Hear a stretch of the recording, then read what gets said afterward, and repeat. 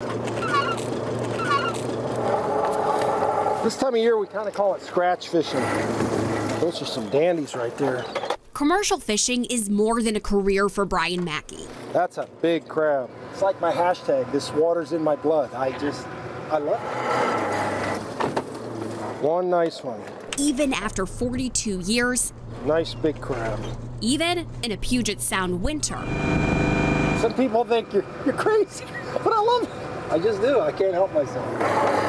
The crab he and deckhand Cody Carson are catching near Lopez Island. Somebody picked that one. Are crucial to industry throughout the Pacific Northwest. And we're at $7.50 a pound right now. A nice big crab like this is worth 25 bucks. Dungeness crab are an iconic species here. They are the single most valuable species fishery on the West Coast.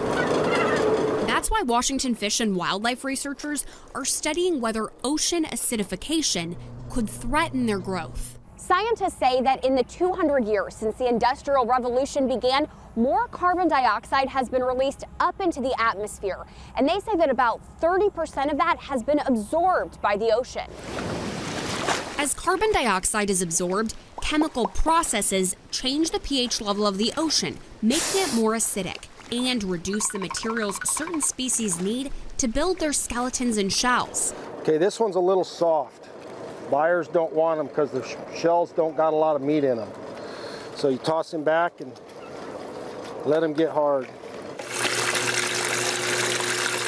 Corals are some of the most sensitive organisms to ocean acidification, and so they're really sort of the canary in the coal mine. They can give us this first look at how ocean acidification is going to change lots of different organisms. University of Washington researchers are comparing coral samples saved from a research cruise in the 1890s to the same species today. We can learn more about our role as humans in ocean acidification, but also better understand the pace of acidification. And so that can help us plan where are the places that are most likely to be refuges, where can we put energy into sort of protecting places. A hopeful focus on the future drives their work,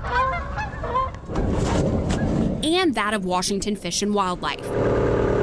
Puget Sound shellfish manager Aaron Default says so far, their research does not show adult Dungeness crab in danger.